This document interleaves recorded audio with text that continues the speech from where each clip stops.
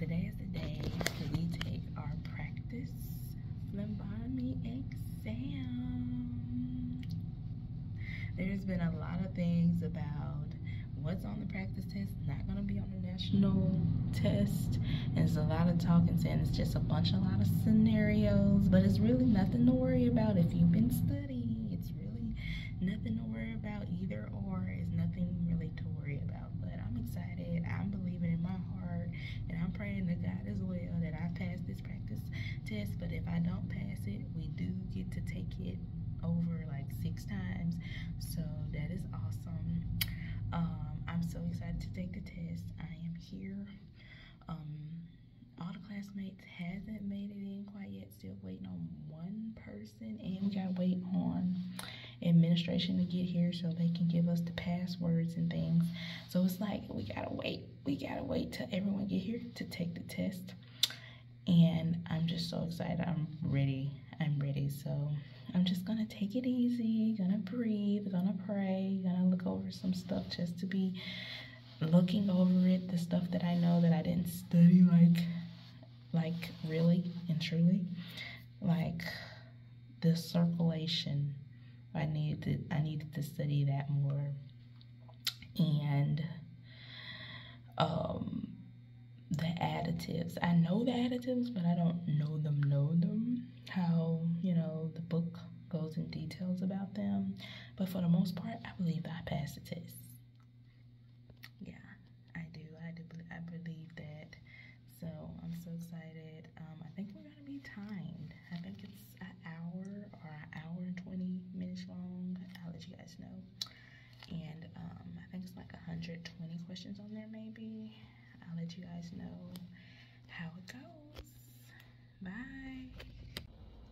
Okay, let me update y'all real quick. I am home. It is way after school time. So I was on the impressions that as soon as we get to school, they would have our passwords, our login information, so that we can take these practice tests online. Well, first of all, the lady with the passwords was not there. She was like an hour and some minutes late. Trying to be patient here and trying to calm myself down, because this is the moment I've been waiting for, because we were supposed to take our practice test on Wednesday, but since some people wasn't gonna be there Wednesday and the teacher wanted all the students to take the test together, they moved the day to Friday. Okay,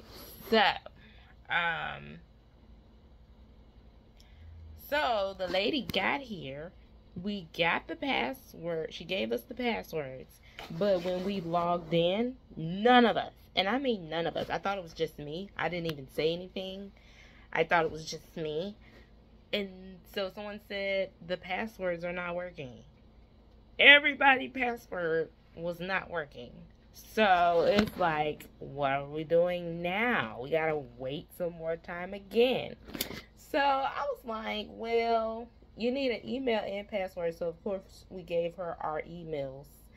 So I just clicked on forgot password so that I could reset my password. But I had to end up giving the lady my password so she could log in for whatever reason, I guess to see the score.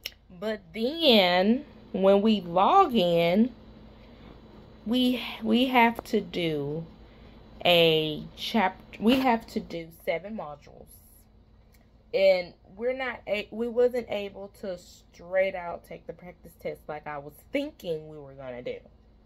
So the lady told me that a lot of people had been failing the test and retaking the test, so they thought it would be better to have study material before taking the test. So it's like you got to go through all these 7 modules of study material. It's like you're doing chapter work.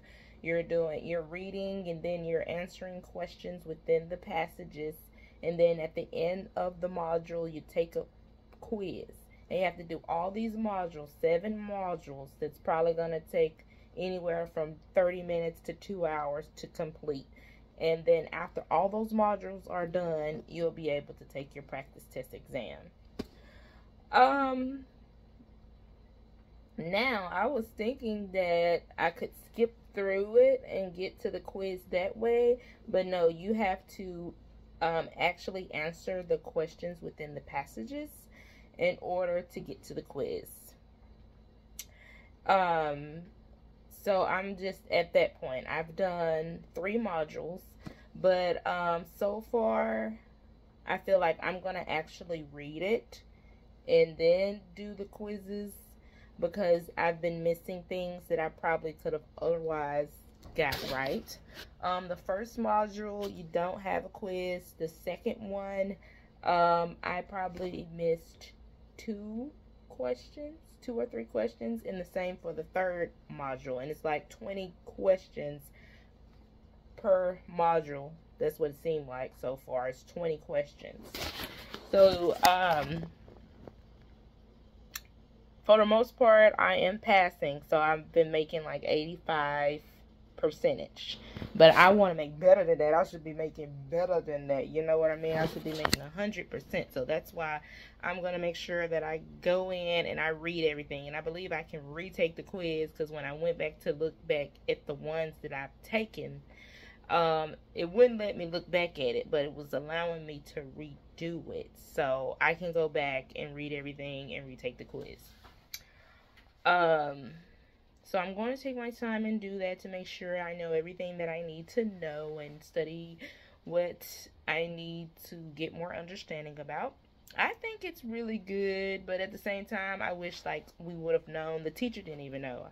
At the same time, I wish we would have known that we would have had to do this study material before the practice test, because we were all under the impression that we would be taking our practice test today, and now it's like prolonged, because we could have done this Tuesday or whatever, and we could have been taking the practice test today if that was the case.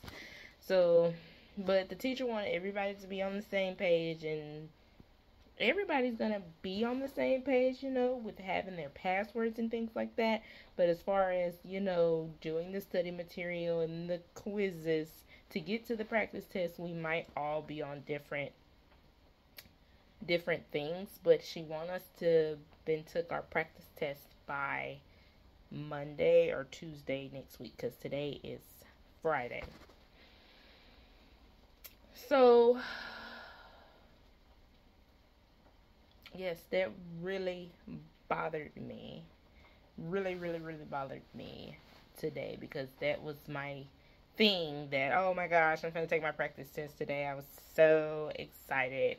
But it's okay. Everything happens for a reason. Must need the study material, so I'm going to read it. I'm going to go through it.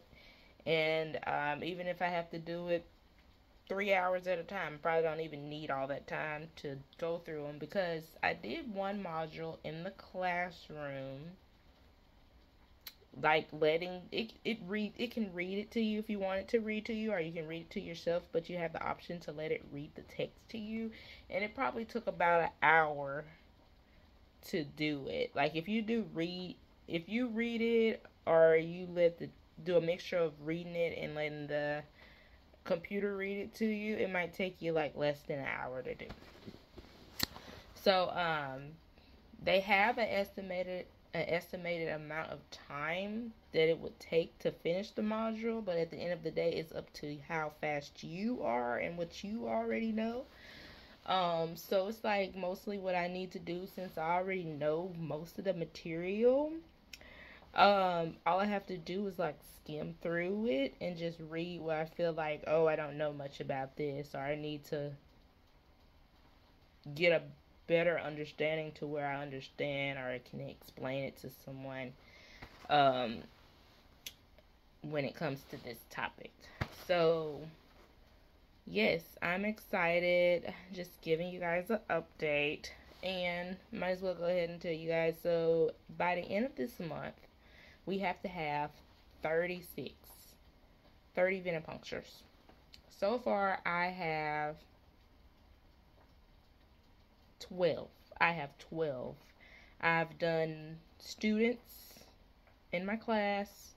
I've done my sister, and I might do some over the weekend if my sister let me stick her again, and if her children let me stick them in both arms. They might not let me do both arms, that's okay, but as long as they let me do one arm, that's okay. And I have to take the test tube back to class so it can be my proof that I did get some blood. And I had asked my teacher if it was okay for me to FaceTime her so she could see and, you know, still be like supervising over the situation, because I'm comfortable with drawing blood, but at the same time I still want my family members to feel comfortable, because I know my sister, when she first did it, she was kind of like hesitant, but she wanted to support me, but she know that I can do it, and so she's encouraging her daughter and her son to let me stick them as well. So, but I just want to have my teacher on my phone supervising so that they can feel more comfortable about it. Sometime soon this month we're going to be doing our CPR class, which is 4 hours, and we're also going to take a trip to a clinic to do vitals, to help out, volunteer. So we've been working on taking blood pressures with the manual blood pressure, and these we haven't taken height yet, so we gotta get to that. We just gotta get this exam out of the way. I believe we'll be going over that next week, because we just got in our book this week, and so we did chapter 35 and 36, and over the break we have to do chapter 37 through 44. So we're gonna be moving pretty fast because we have to graduate in May.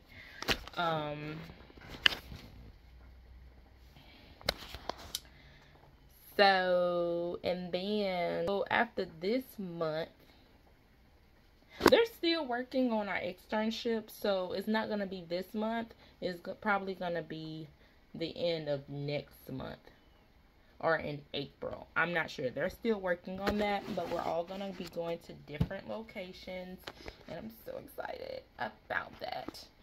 I'm so much more comfortable and confident in doing my venipunctures, and capillaries are so easy. That was the first thing we learned. What else was on that paper? Because we have to keep a list of who and what day, and have it signed by our teacher of doing our capillaries and our venipunctures. And I want to say injections, but we've been doing injections on dummies, so I don't think we're going to be doing any injections unless we do those on site at someone's clinic at our externship. So I don't know, but I know that in order to take the phlebotomy, national exam for phlebotomy, we have to have all our 36 before we take that test. So yes, but I don't know the requirements for it. I have to ask her about that. Yeah. Come back and give you guys an update about how I do on the phlebotomy practice exam, and I know I'm gonna do a wonderful job.